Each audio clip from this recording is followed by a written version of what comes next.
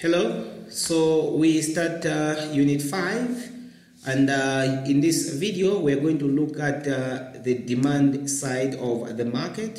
So Unit 5 is about the market, but specifically we want to build the market structure from here, and here we'll look at the demand. I'm your host Elias. Let me quickly take you through the outline. So the first thing we'll look at is the law of demand, and before going to the law of demand, we will define demand and try to describe its structure. And then later on, we'll distinguish between demand schedule and demand curve. So we will have to make serious distinctions here between what a schedule is and what we consider a curve in this course. And then we'll conclude by looking at the determinants of demand and the quantity demanded. And at this point, we are going to distinguish between demand and quantity demanded. For further readings, you can look at Mankiw chapter 4 and McConnell chapter 3. Okay, so let's start by defining demand. So demand is the amount of a product that consumers are willing and able to purchase at each of a series of possible prices during a specified period of time. Now you will notice that when we are defining demand, number one, we are looking at a series of prices. Okay, so we have a series of possible prices, and we are also looking at a specified period of time, not just at a point in time. Meaning, for us to consider demand, we need to have a series, different or various amounts of prices, and then over a specified period of time. If price was to increase tomorrow, how will the consumer behave in terms of purchases of a given product? Is the consumer going to buy more or less? Basically, we know that for demand, for a basic demand function or demand curve, we will note that there will be an inverse relationship because the higher the price, the lower the quantity demanded. So the other thing we'll look at is the willingness and ability, which is part of the demand definition. Okay, so this means that demand shows the amount of a product that will be purchased at various possible prices, holding other factors constant. Therefore, we should note two main things that stand out from the definition of demand. Number one is that we are seeing the willingness of consumers to purchase the commodities at various possible prices. So the consumer must be willing to obtain the items. Not only should the consumer be willing, but the consumer should or must also be able to buy those commodities. This means that for demand to be defined, an individual consumer or a group of consumers must be willing and able. If the consumer is willing but has no capacity to pay for the items or is not able to pay for the items, then we will not be able to define his or her demand. In the same way, if the consumer is able to pay for the items, but he or she is not willing to get them, we will not be able to define his or her demand. In short, for one's demand to be defined, there must be willingness and ability. Okay, so let's now look at the law of demand, which states that other things equal, an increase in a product's price will reduce the quantity of it demanded. And conversely, a decrease in price will cause an increase in the quantity of it demanded. This implies that there is an inverse relationship between the price of a given commodity and its quantity demanded. Okay, so we make an assumption of holding other things equal here, or ceteris paribus, because demand for a product is not only affected by its own price, by the price of that item. It is affected by many other factors that we need to consider in the consideration of what demand is. But all we've done is we've simplified the model when drawing the graph.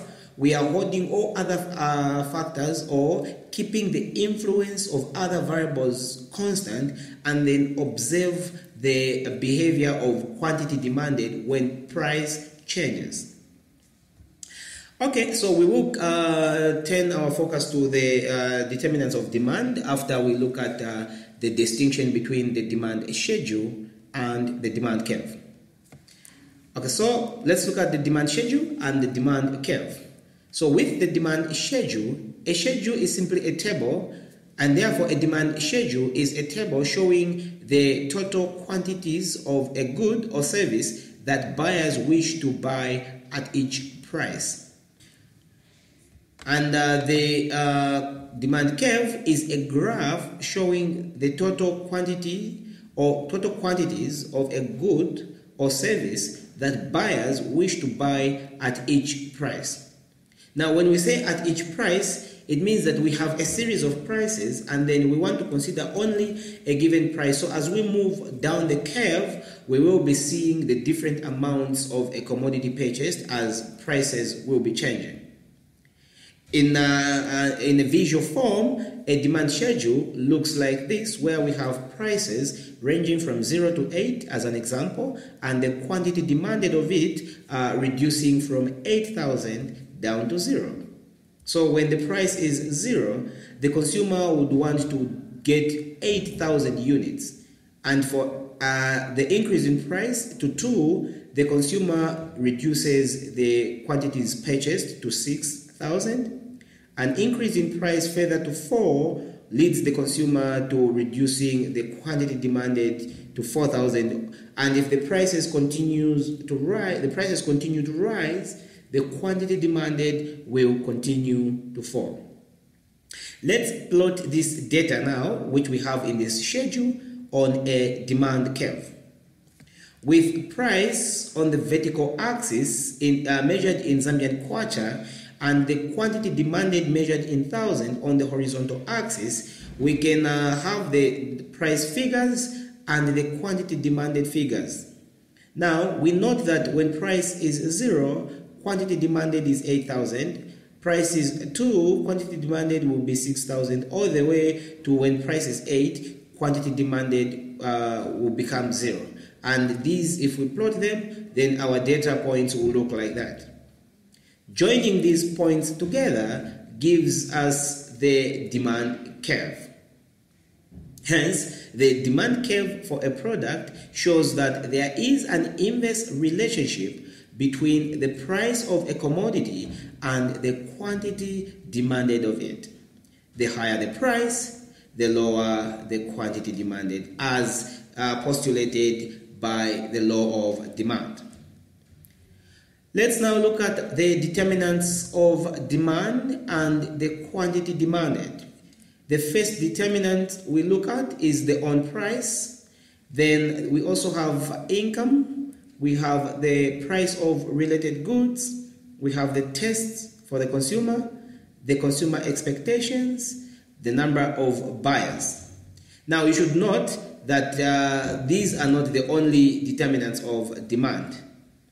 Okay, so let's look at on price. Now, the on price of a commodity affects the quantity demanded, because when drawing the demand curve, we hold other factors constant, then the change in on price will only affect the quantity demanded of it and not the entire demand for a consumer.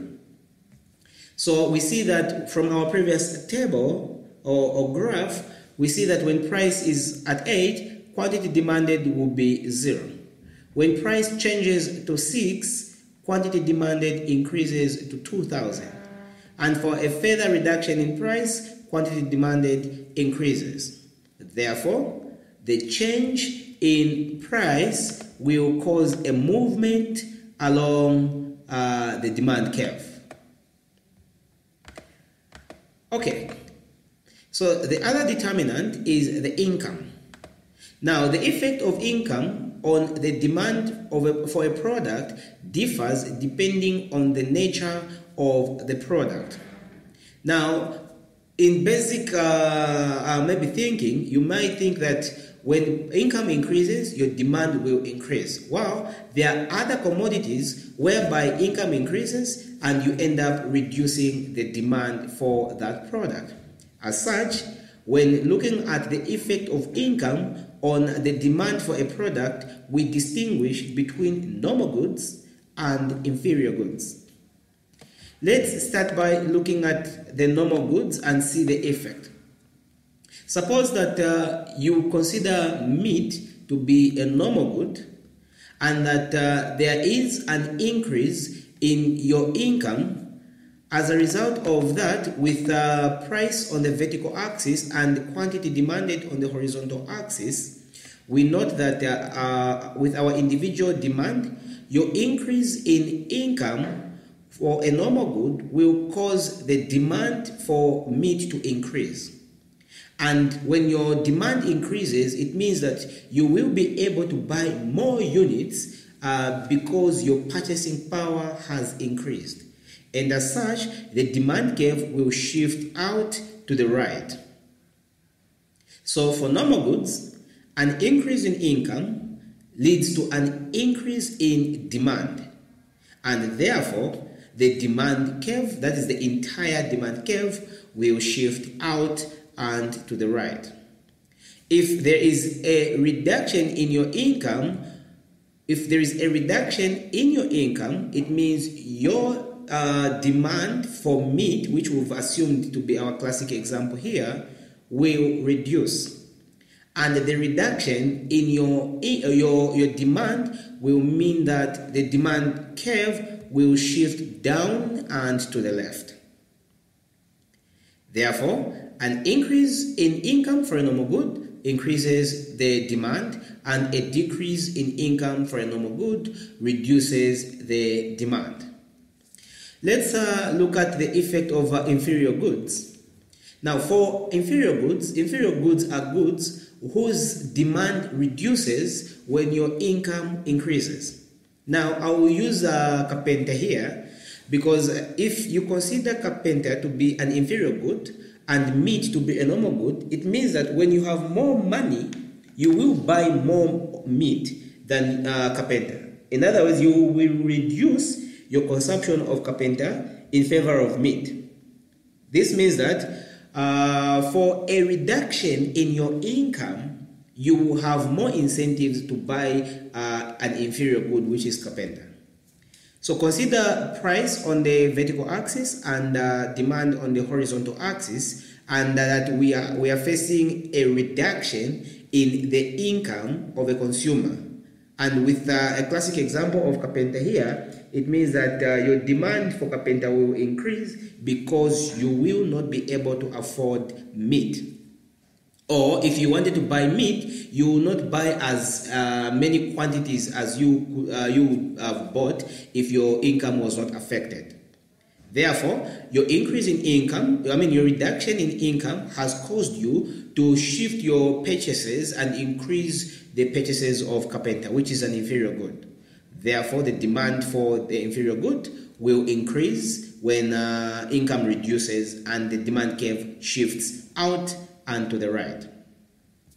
If there is an increase in your income with our initial demand curve D1, and you have experienced an increase in your income, it means this time around you will want to switch your purchases to a more preferred commodity or to a normal good, which is say meat in our case. If you buy more meat, it means you will reduce your purchases of carpenter. This means that when your income is high, you will demand less of the inferior good, and therefore the demand curve will shift down and to the left. The other determinant that we can look at is the price of related goods. Now, when looking at the effect of the price of related goods, we distinguish between the substitute goods, for example, Mirinda and Fanta, as well as the complement goods, where we can take the case of bread and butter. Now, let's start by looking at the substitute goods, Mirinda and Fanta. Suppose that the Fanta price has gone up. It means that the quantity demanded for Fanta, holding other factors constant and following the law of demand, the quantity demanded for Fanta will reduce. Because the higher the price, the lower the quantity demanded. So if the price of Fanta goes up, as a consumer, you will reduce your quantity demanded for Fanta. Which means that if the price of Mirinda is held constant, and because Mirinda is a substitute good, you will buy more of Mirinda. This means that the demand for Mirinda will increase as a result of the increase in the price of Fanta. In other words, there is a direct relationship between the quantity demanded of a given good and the price of its substitute good. Graphically, with price on the vertical axis and quantity demanded on the horizontal axis and our initial demand curve D1, an increase in the price of Fanta will increase the demand for Mirinda, and therefore the demand curve for Mirinda will shift out and to the right. Conversely, the decrease in the in the price for Fanta will cause the quantity demanded of Fanta to increase. And as a result, we will notice that people will start shifting away from Mirinda to buying more of Fanta. So this means that the reduction in the price of Fanta has caused a decrease in the demand for Mirinda. And with our initial demand curve D1, then a decrease in the demand for Mirinda will be displayed by a shift in the demand curve down and to the left. Okay, so the other determinant that we'll look at is the taste. So a favorable change in consumers' taste or preferences for a product means that more of it will be demanded at each price. This is because this means that a change which is favorable to the consumer will cause the demand to increase, and the change which is less favorable will cause the demand to reduce. So consider, say, maybe the introduction of new phones, for example, and the consumer develops a high taste for such a product. It means that with price on the vertical axis and quantity demanded on the horizontal axis and our initial demand curve D1, the increase in tastes for a product will cause the consumer to demand more of it. And therefore, the demand curve will shift out and to the right to D2. If the consumer, on the other hand, loses interest in a given commodity, maybe because it has gone out of fashion, it means that then the demand for the consumer will shift down and to the left, because demand for it will reduce and the consumer will shift interest to other commodities. We also have expectation as the determinant of demand. Now, with expectations, your expectations about the future may affect your demand for a good or service today. Suppose you expect that the price of, say, Fanta, maybe let's say the price of Millimil will increase tomorrow. You are likely to buy more today to avoid the high price which will be put tomorrow. Therefore, because the price of a commodity will increase tomorrow, your behavior is to demand more today, and therefore the demand curve will increase. Which means that your demand curve will shift to the right because your demand has increased. So graphically, with our initial demand curve D1, because you expect the price of mini meal to be high tomorrow, today your demand for mini meal will be high, and therefore the demand curve will shift out and to the right. And if you expect the price of mini meal to reduce tomorrow, it means that your demand today will reduce because you would want to buy a commodity at a cheaper price tomorrow. And therefore, the demand curve will shift down and to the left today. Now, I like looking at this classic case where you want to go and buy commodities which will be on promotion tomorrow. Think about the situation that you go through. Suppose ShopRite announced that we are going to reduce the prices of a given commodity on Black Friday. People today, their behavior will be that they will reduce the purchases or the demand for those items, and then on the Black Friday, they will buy more of it. And I'm sure you have witnessed the stampede that you will be at the ShopRite entrance doors. This is because consumers are rational, and therefore they want to get the best out of whatever resources they have. Lastly, let's look at the last determinant, which is the number of buyers. So the number of buyers, if we have an increase in the new bets, for example, of say new bets for newly born babies, it means that the demand for diapers, baby lotion, and under 5 clinic services will increase. And therefore, it means that because we have new babies, the buyers, who are the mothers, will be more.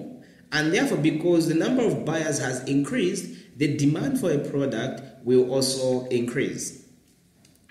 Graphically, with our initial demand curve D1, if we have an increase in the number of buyers, the demand for a product increases, and therefore, the demand curve shifts out and to the right.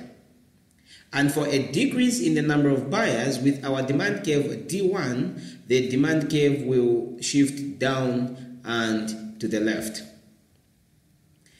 Okay, so that is it about the determinants of demand. Let's now look at the demand function.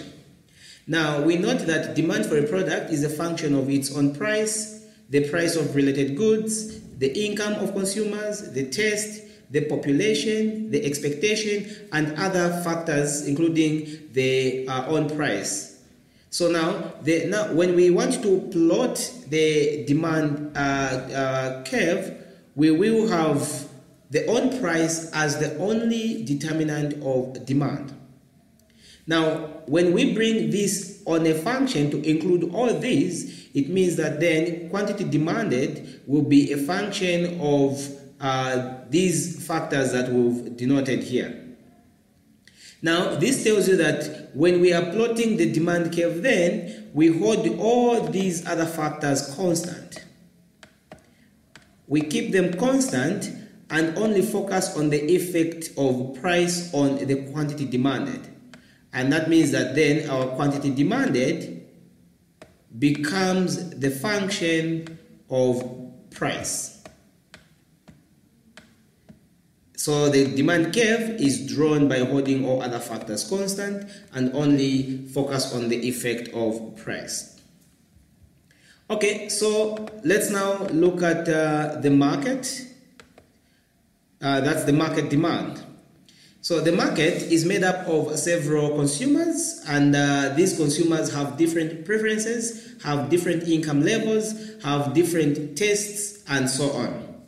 Therefore, it means that if we assume only two households, that is household A and household B, and that we want to see their effect or their behavior on the market with the item, let's assume that individual A demands 3 units when the price is 4, and 4 units when the price is 3, and the household B demands 4 units when the price is 4 and 6 units when the price is 3, then the market demand will be the horizontal summation of these individual household demands. That means in the market, at a price of 4, the market quantity demanded will be 7, which will be 3 plus 4. And when the price reduces to 3, the market demand increases to 10, which is a 4 for household A and 6 for household B. Therefore, the market demand is simply the horizontal summation of individual demands. Okay, so thank you very much for watching. If you have questions, please send an email to muauelias@gmail.com. I will see you in the next session where we will look at the supply side of the market. Bye-bye.